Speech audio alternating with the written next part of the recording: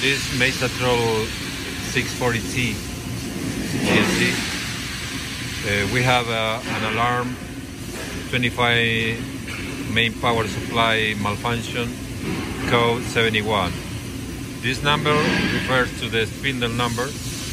This machine has only one spindle, and this code, if you look for the manual, is telling that you have a problem with the input voltage on the power supply. This machine is 3 times 220 volts, 3-phase.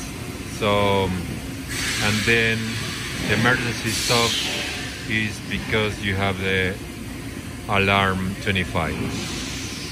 So if you have any doubt, let's say you don't think that is the power supply, the spindle power supply, and you might want to check another or make another test before you change or replace the power supply, what you can do is to disable the spindle drive. And let me show you what I mean by that.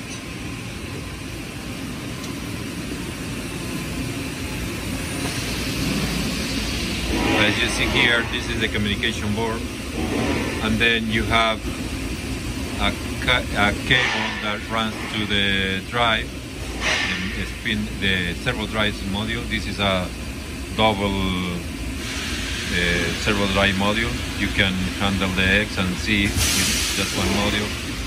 This is the power supply for that module. And from here, original, you have another cable that goes to the spindle drive. And then the terminator that you have right now here was placed on this connector. Let me open the door. Okay. Was placed on the CM1B connector. That's the original configuration. But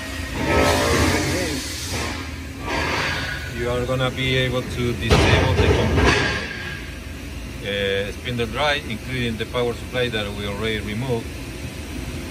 So once you do that, if you don't have any other alarm, you're gonna be sure that the problem is on the power supply. We removed, and we are trying to get a spare or repair the power supply we removed. But let me show you that by doing this, we are not only able to define where the problem or the root cause was, but also we can keep the machine running just in the axis X and Z. I already power cycled the machine, send the axis to home, and now I'm gonna run a ball bar test program. Let me cycle start. Okay, there you go. And the machine is running.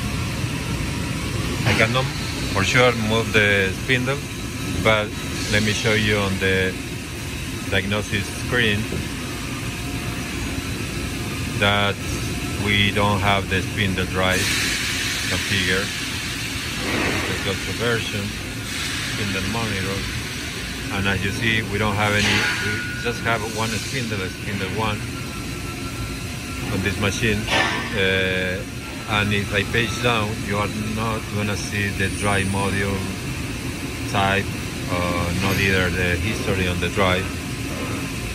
We only see the power supply that we just saw on the previous part, but this is the missing power supply that is configured as a chip. So with this option, as you see, we don't have alarms. We can only see the history, and let's see the PLC signals.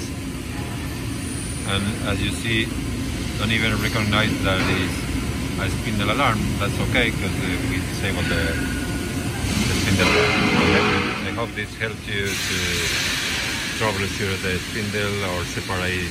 Sometimes you can believe or think that the problem is on the communication board, but in this case it is. So, okay. And here we have the version, and as you see, we are missing the